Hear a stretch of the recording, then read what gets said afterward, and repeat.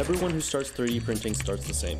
At the core of it, you buy a 3D printer because you think product ideas can solve problems. And it's true, they can. After setting up, you begin to microanalyze your life for things to fix. Your pens aren't organized? Here's a container. Headphones not at the cable? Have a headphone stand. Mouse too? Here's a stand. Every single thing that you want to have, you print it. And that's when you discover CAD softwares. And before you know it, I was playing with my own designs. But at a certain point, I paused. You see, while I was designing something to keep my shower door shut, something kept bothering me.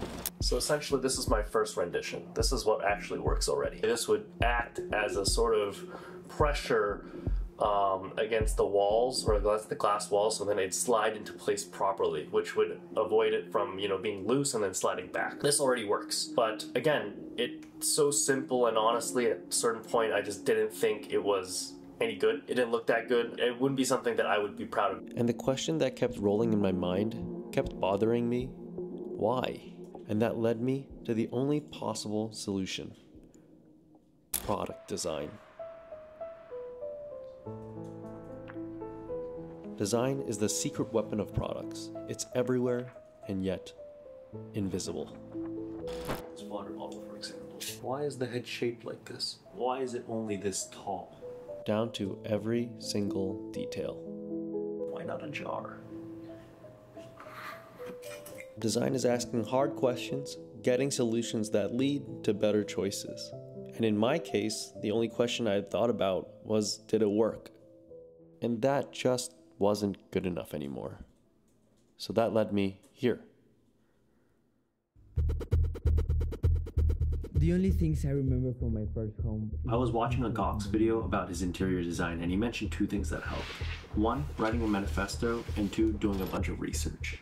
I wasn't too keen on doing the research, so I just started writing a manifesto. My rules were pretty simple. 1. Work as intended. This one's quite simple. If it didn't work the way it was intended, then what was the point of it at all?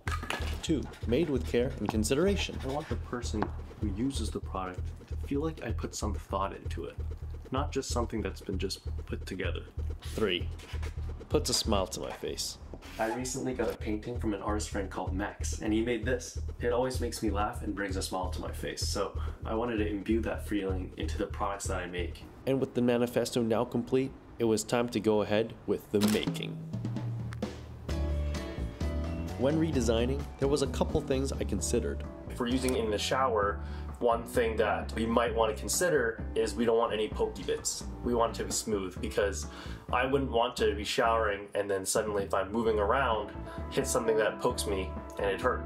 So that was what my next process was. I started rounding out the corners like a candy cane. Rounding at the top, making sure it's nice. And after rounding that bit, what I realized was instead of having just a big piece of rectangle that slides in, if I wanted to make it more universal, if I wanted to make it so other people could also use this model. And the next thing that I thought about was another way of also creating that pressure. With this fork, what it can do is as you slide it into the glass, these two would bend together. I made the gap slightly larger than before, and these two forks would bend together like this and essentially create that pressure that would come from the one rectangle block. And after that, I rounded out all the corners because at this point, why not?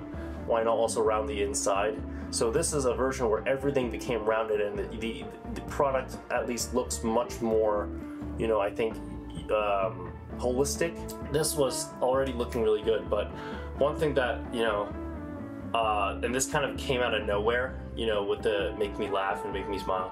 I wanted to add some sort of design, something that made it unique, and one thing that I wanted to add at the time was a hole for someone. Let's say if they wanted to hang it somewhere and not put it in use, they had a little hole that they could probably put like a rope through or something, a string through, so they could hang it on their shower somewhere.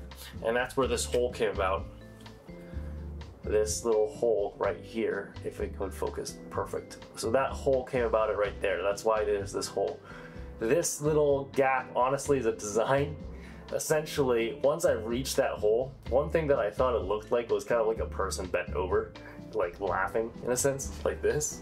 If you can imagine, these are the legs. and then that's kind of their tummy laughing, rolling over, and that's the mouth, them smiling. So that's kind of how this sort of look came about, and I honestly think it's hilarious.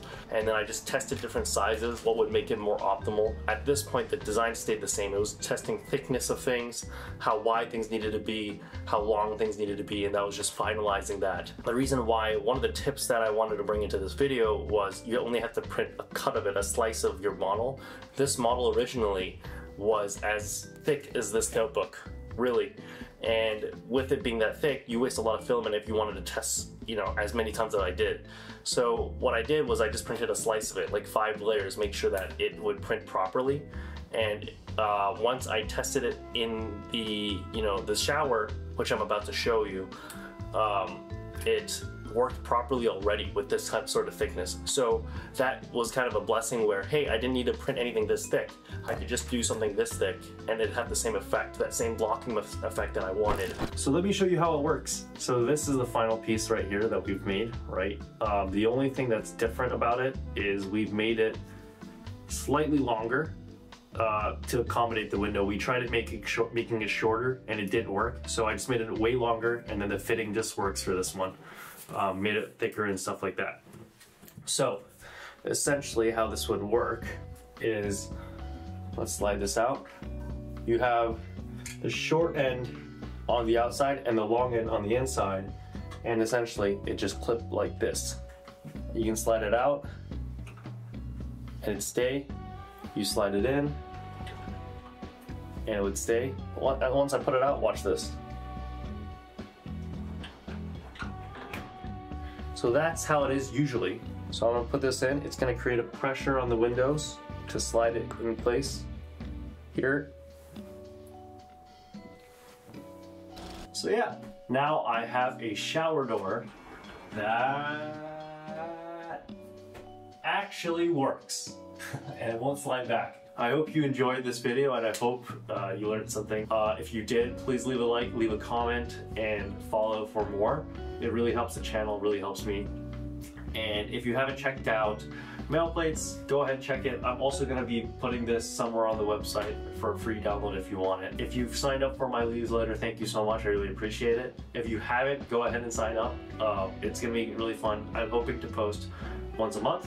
It'll just be on 3D updates, my updates, and just like tips and tricks, whatever. If you like 3D printing, it's gonna be for you, and I'm gonna make it really cool. So hope you guys sign up for that and hope you guys like it. Yeah, that's it from me. Hope you guys like it. Hope you guys have a great day. Have a great rest of your day or night. If you have any questions or anything, let me know in the comments below, or just tag me, follow me, whatever. I have Instagram, all that good stuff now, and I'll see you guys next time. Thanks, bye.